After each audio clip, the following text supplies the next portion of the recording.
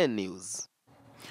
Meanwhile, Chief Justice David Maraga is refuting claims by the Interior Cabinet Secretary Fred Matiang'i that a section of judges are colluding with the opposition and activist lawyers.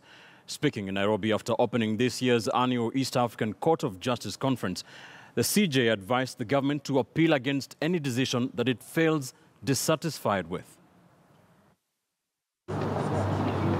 It was the annual East African Court of Justice Conference, the first event graced by Chief Justice David Maraga, since Interior Cabinet Secretary Fred Matiang'i claimed that a section of the judiciary had been held captive by the opposition. And here, Maraga sought to set the record right.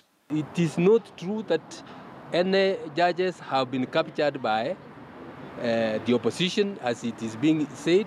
It is the orders they are issuing in the normal course of business, and they could make mistakes in those orders. They could make mistakes in those orders. And what we are saying is, if there are mistakes that have been made, let there be an appeal.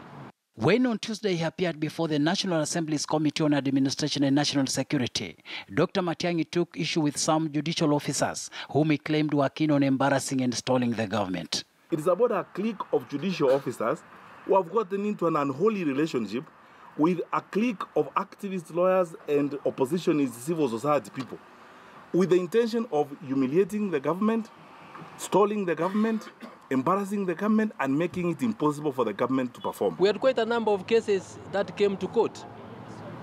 We ruled in favor of the government, we ruled in favor of, against the government, we ruled in favor of the position, we ruled against the opposition.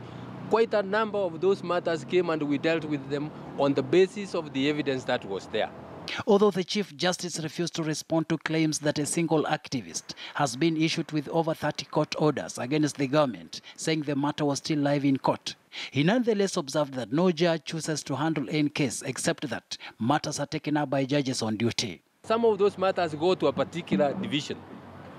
We have the Judicial Review Division, we have the Constitutional Division.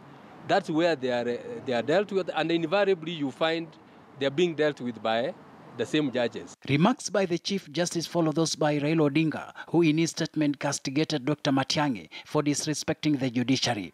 And I'm appealing to the young man to put on some brakes. We have been around for some time and we have seen some of the serious then ministers who are close to the power or to power. They are no longer again close to power. On his part, activist Okiom Tata has termed Matiang'i's conduct before Parliament as disrespectful. It is really, really saddening that a man of Matiang'i's caliber, a man who at one time was teaching my books at the University of Nairobi, in particular the play Luanda Magere during his literature classes, should degenerate just because he has tested some power to a level whereby he thinks that he's a small god, some tin god to be worshipped. Niliona anasomea wabunge. Hiyo kamati hata sijui ni kamati gani, wanakaa wanaangalia Matiang'i anawasomea. Huyo jamaa amemea pembe.